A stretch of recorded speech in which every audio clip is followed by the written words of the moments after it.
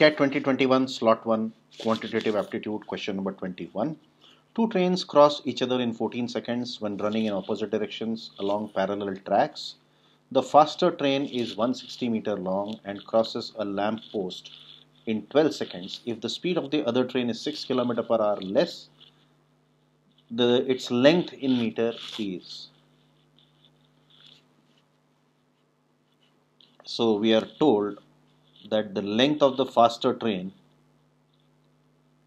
is 160 meter and it crosses a lamppost in 12 seconds. So which means the speed of the faster train is 160 by 12, that is 40 by 3 meter per second.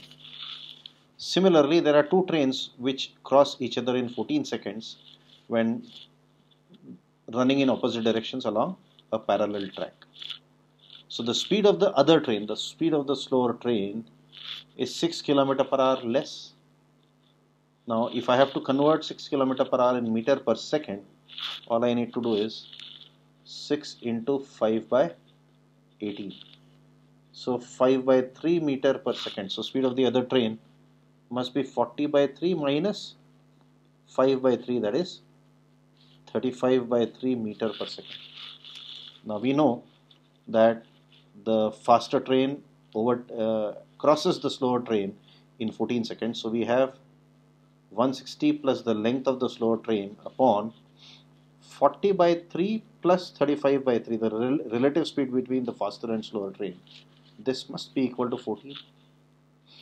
If you solve this, you're going to get 160 plus ls is equal to 14 multiplied by 25, or ls is equal to 190 meters. So the length of the faster train is 190 meter.